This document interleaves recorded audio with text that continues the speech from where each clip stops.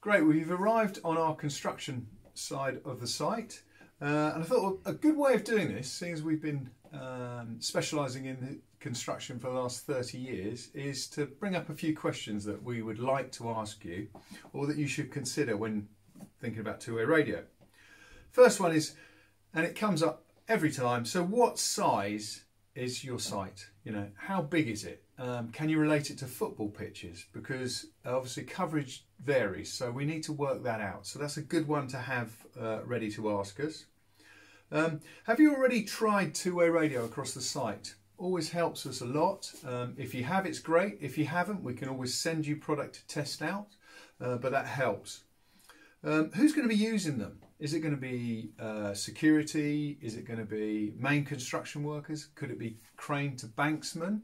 You know, they're very specialist areas. If you can help us with that one, that helps. How many units will you be looking for? And this is quite relevant because it relates to some of the licensing elements and also the channel capacity. So, you know, if you've got 100 people on site or if you've got 10, depends how many channels you'll need. That's very useful. Will you be working from basements? Is the construction going to be needing to go underground? That's going to help us with the coverage again. How many floors are in the basement and how many floors up? Similar kind of thing. Very important point, will you be looking to rent or buy the equipment? I mean, rental is a very popular way of doing it, but you may be wanting to move it to another site afterwards, in which case it may be better to purchase it. Either way, we'll give you the accurate figures and the best way of doing it. Is there somewhere high and central? Well, if we've got a larger site, maybe, I don't know, 10 football pitches possibly, if we put it into football pitch perspectives, then we need somewhere to put a booster station.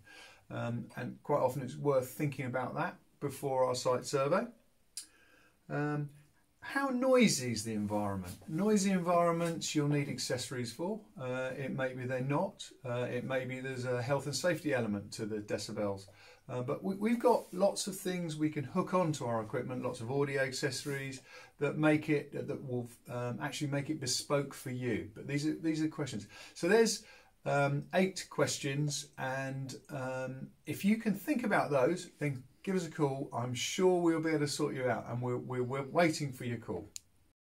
So please give us a call. We've got a friendly, professional team ready to help you out with your inquiries. Thanks very much for watching the video, and we really look forward to being able to help you.